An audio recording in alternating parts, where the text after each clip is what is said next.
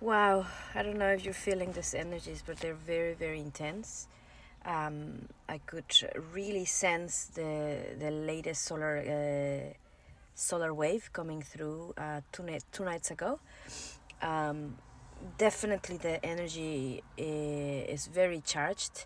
I'm back in New Zealand now. Of course, I've been through my jet lag, but also I can sense, I can feel the electricity and the magnetism in the air. We have had a mini tornado actually here in Wellington as well. All this part of the really strong frequencies. We are definitely in a kind of I would say, a double helix spiral of energy, just like our own magnetic field, the spiral going up and down. So it's like we are transversing two sets of energies, an expansive energy and a contractive energy.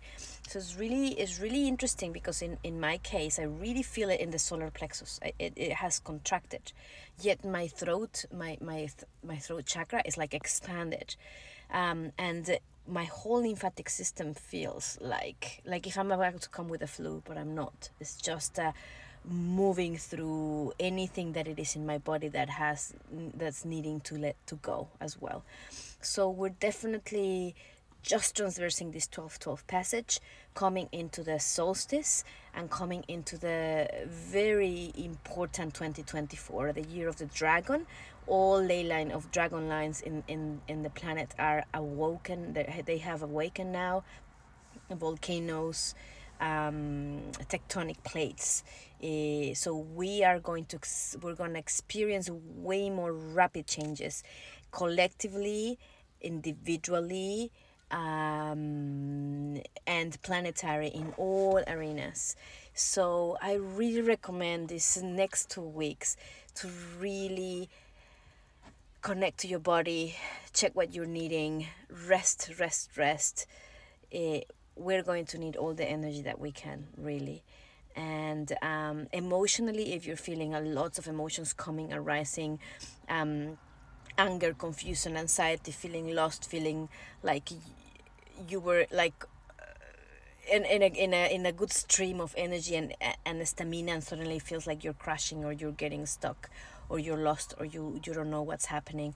It's okay. It's part of all these upgrades that we're going through. So I just wanted to come in and let you know what it is happening for many of you who are needing either confirmation or some kind of explanation. But this is beyond the mental plane, really. It's more about connecting with your emotional body. We are recalibrating our emotional bodies, and we have forgotten how emotional we are.